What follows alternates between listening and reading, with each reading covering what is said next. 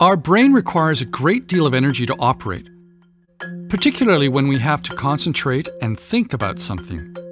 Problem solving or making a decision not only uses more brain energy, it also can be a slow process. So our brain seeks to conserve energy by developing efficient ways of operating.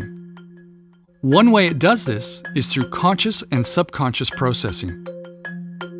Our brain seeks to automate much of what we do to save us time and brain energy. These are our brain's subconscious processes. They take care of our basic life functioning, our fight or flight response, and our learned behaviors and habits.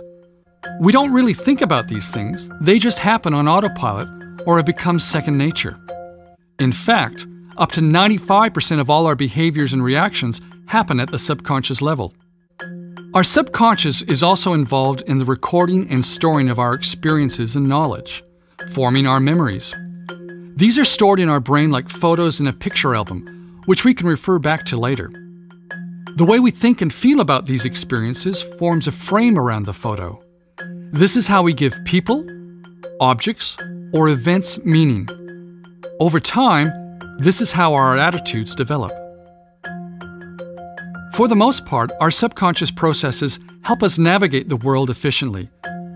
Yet sometimes we might develop unhelpful habits or attitudes that prevent us from achieving our goals.